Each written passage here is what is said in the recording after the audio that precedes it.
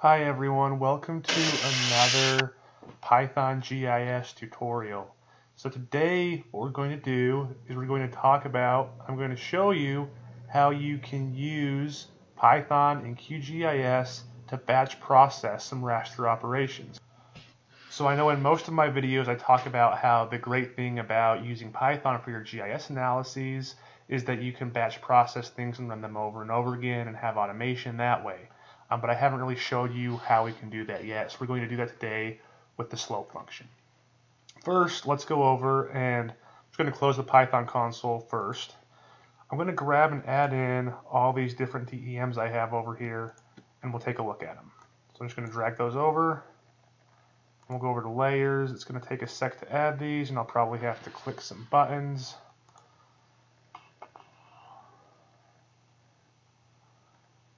And let's just see, these should all be in approximately the same location.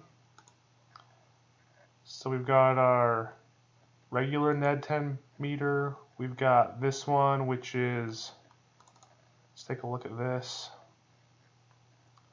Information. It has a different extent, so this is in different coordinates.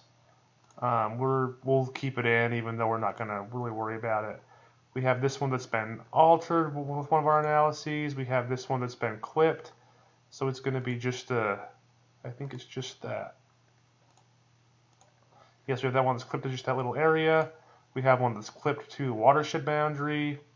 We have one that's been subtracted, so it has totally different values. We have one that had the no data changed in one of our other videos, and then we have these here. Okay, so we're just going to do a batch process that runs slope on every one of these rasters, and then it will add them into a new folder.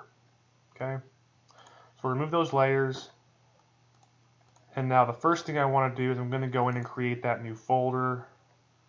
So this is on my C drive, and my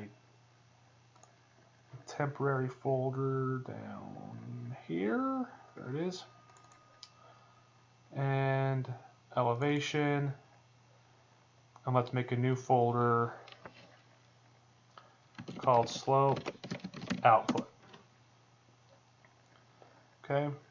So I'm going to go back over to QGIS, open the Python console back up, start a new script,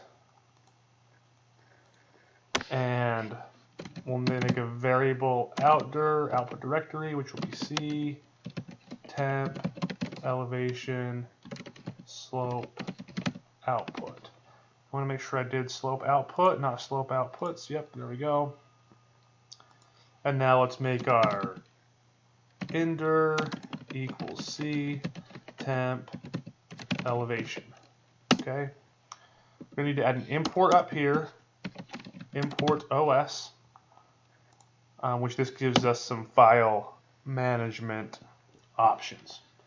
Okay, so what we want to do is we want to go to this indir input directory. We want to loop through all the files. If they are a TIFF file, so a geographic raster file, we want to run this slope function on them. And we'll run just this QGIS slope function that we created earlier. So let's copy that. And if you haven't seen this, I'll put a link of a card up in the top to the slope calculation video that I did. And I'm going to paste that function right in there. Okay. And so then down here, this is where we're going to loop through our folder and our files. Okay, so before I start writing the code here, I just want you to know this is the code to do this with Python version 3. And I'm using Python version 3.7. Okay, so if you have errors with this code, it could be because you're using an older version of Python or a different version, probably Python 2. Okay, so just make sure if this code doesn't work, check your Python version for QGIS, make sure it's 3.7. And we can go check this right up here just so that you know what's going on. Let's click About. And let's just look for it right here. Okay, I don't see it here, but here's what we can do. Go to your console here, type import sys, and then type sys.version, enter, and you can see here it tells me I'm using Python 3.7. Okay, so run this code here if you're not sure what Python version you're using or if you get errors. Okay, so the first thing I'm going to do here now is make a directory. This is going to be os.fs encode. This is going to encode indir as a directory the OS can read and iterate through. Then we want to loop through each file. So we're going to do for file in os.list dir, list directory, put in directory. Now we want to get the file name. We're going to do file name equals os.fs encode file. And now we want to check if that file name is a TIFF file. So if os, let's see, let me just check this, os dot ends with TIF. Okay, we're going to have to put our file name in there. Let me just double check my notes.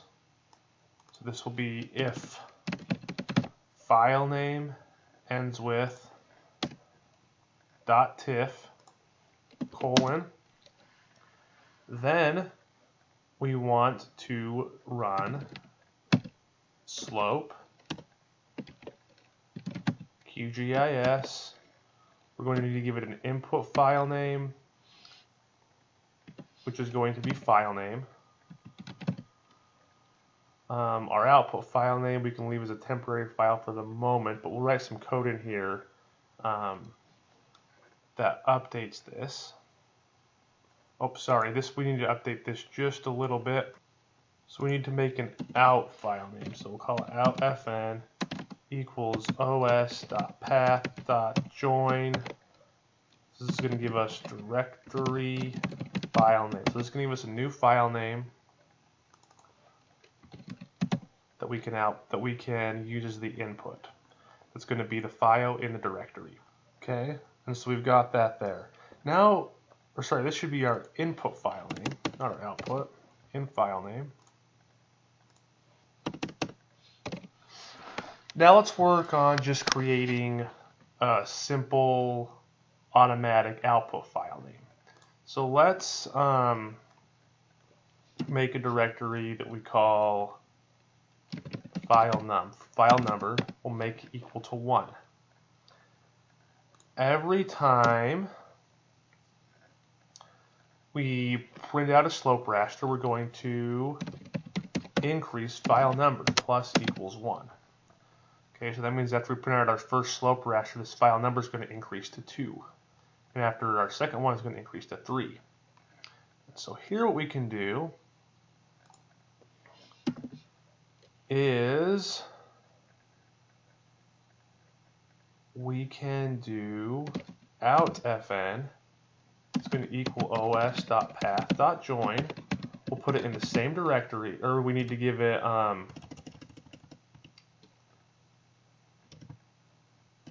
let's just do this. Let's do our outfn name is going to equal slope plus string of file num plus .tiff. Okay. So that's going to give us slope, a number, .tiff. And let's just call this, we'll just call this outfn right there. Let's update it now. We can actually do this right here. So we can do our out, that's our file, so sorry, this is our file name. Now let's just add the output directory onto that, which we have up here, which is our outdir plus, and we just need to put a / in here. And now we have our output file name. Sorry, I got a little mixed up in there. We have our output file name here, which is our output directory, which we defined here, plus slope, plus the file number, plus the extension .tiff.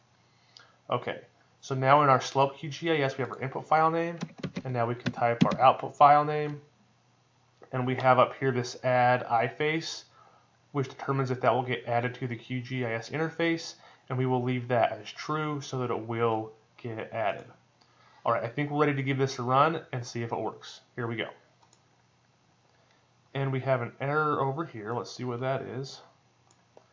No, bytes object has no attribute ends with. Okay, so I'm just going to check this. I think because we use this in code here, we need to decode it, and I'll just check how we do that real quick. Okay, and so what I've done here is I've made a little mistake. So see how we encoded the file name here, or we encoded the directory here? What we need to do when we read the file name is do decode, not encode. So we'll type decode here, and now we should be able to run this. Let's click run, and we have another error. So we've got if file name ends with. Let me just check that one again also. Okay, and I think the problem here is this needs to be a small w, not a large w, a lowercase, and let's click run. Okay, and now we have another error. Line 20, and it says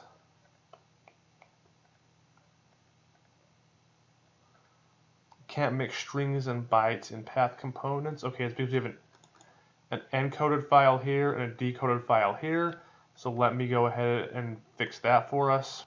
And I think we should be able to do this with os.fs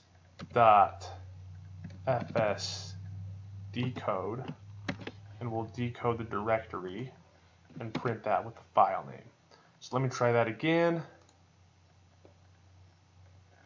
And then we have fn not defined in line 21. Let's see. And so it says, oh, and so this is a problem with our function. This needs to be in fn in this function, not just fn. So that was a mistake we made in a previous video. Got that fixed there. Let's click run. Hopefully this works now. Okay, so we're running, and you can see we've added a some slope rasters in here. We can click OK on this, and now we've added in 7 different slope rasters.